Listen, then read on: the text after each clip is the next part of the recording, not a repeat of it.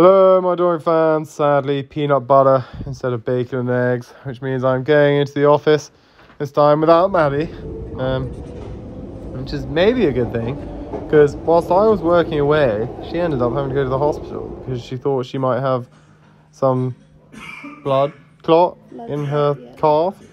She's got a scan tomorrow morning to go and find that out, so fingers crossed it's all okay. Either way, at least they're checking it or whatever. So I had bubble tea for lunch, go back to work. There were actually no red crosses today. It was all green, which was a good highlight. Anyway, after work, went to go get Maddie a bubble tea, met her back at the M&S near the flat.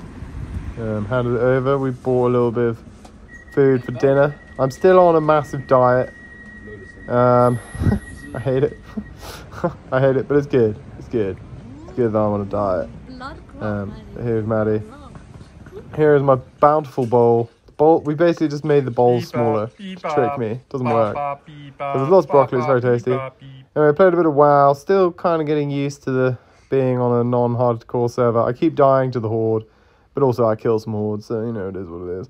And now we're in bed watching Doctor Who because we're both exhausted. So I hope everyone has a good day.